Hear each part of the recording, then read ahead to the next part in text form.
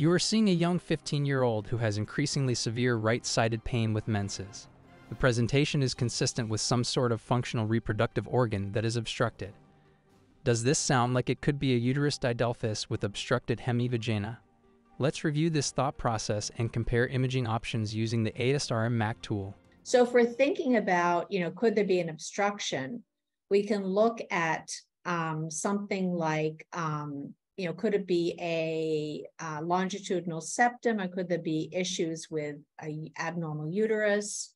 And if we come back to, could it be a uterus didelphys with an obstructed hemivagina? So that's sort of what people think as a very common problem leading to one-sided pain. So we could start with that. But then I think the question is, could it be something else? And so we're going to go to the similar to category. And these are all of the things that you can see that have associated, obstructions. So you can have a bicolous uterus, you can have a complete septate uterus with an obstruction here, or you can have an isolated uterine horn. So it's really important to think, what are the different things that can give you typical menstruation through a patent side, but then have the obstructed side causing pain. And anytime you get one-sided dysmenorrhea, you've got to think there's an obstruction somewhere. At least I often think that.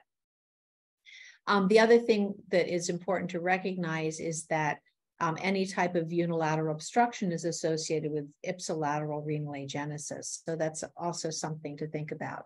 So if we come here and say, well, maybe it is this uterus didelphys, or it could be even a complete septate uterus. But if we come here and say, what does this look like?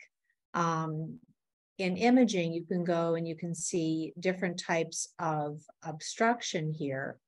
And we can go to the MRI tab, and here you can see what a normal uterus didelphys looks like. And if you scroll down, you can see here is a uterus didelphys with an obstructed hemivagina, and you can see this massive hematocolpos. And this is a great image here showing this is the right-sided obstruction, and that there is the left hemivagina. So this is what this anomaly would look like on MRI, and you can use that to help see what your patient has and see if it's the same thing.